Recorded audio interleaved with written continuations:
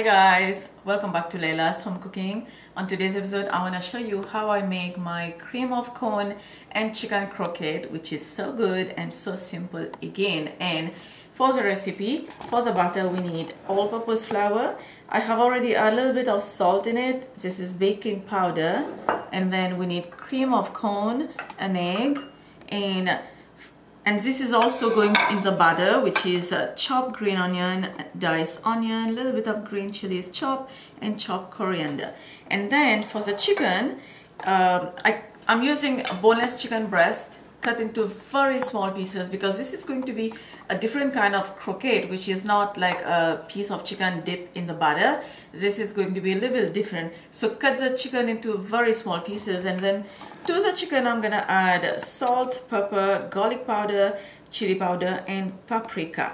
And again, over here you can add any spices you like for the chicken.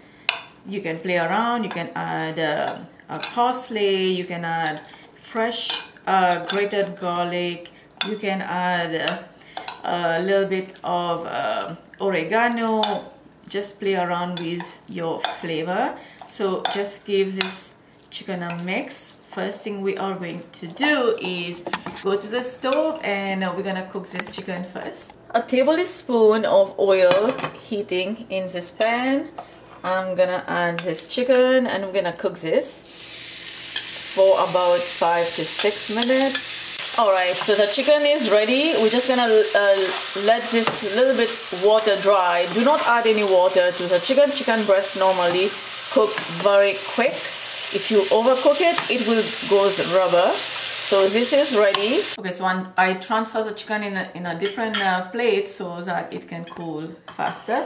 So now in this bowl I have this flour, salt, and baking powder. I'm just gonna mix it just like that, and then I'm gonna add this cream of corn, crack the egg right into this bowl, and then I'm gonna add all of these onion, green onion, chilies, and coriander.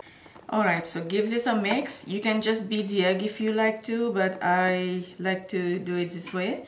And then we're also gonna add ginger and garlic paste, not too much. Written ingredient will be down below in the description box.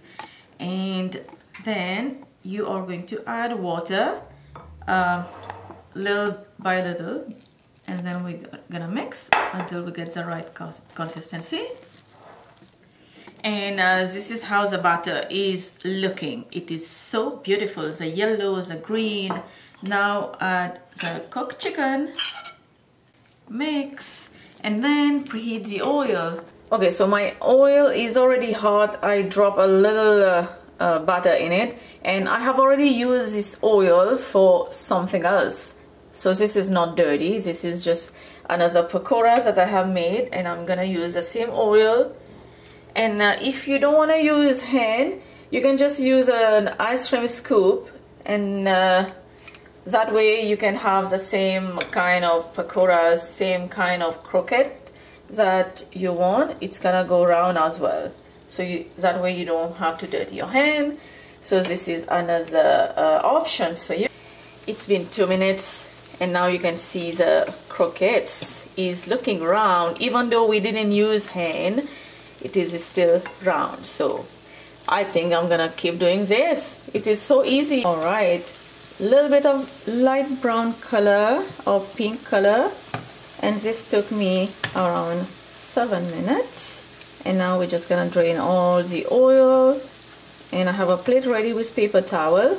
And my croquette, they are all ready. Smell is good, and I have made only half of the batter. So half of the butter is still in this bowl. So altogether over here, I got 26 of croquette of this size. And so the rest, you can just wrap it like I did with a cling wrap, plastic wrap, and then leave it in the fridge. And then this will be good for tomorrow. So for now, let me just break one and show you on the inside.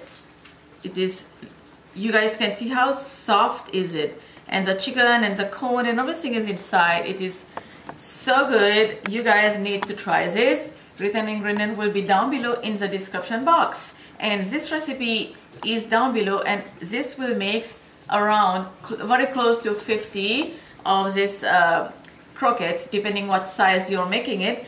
If this is the size you're making it, then yes, you are going to get 50 of these croquettes.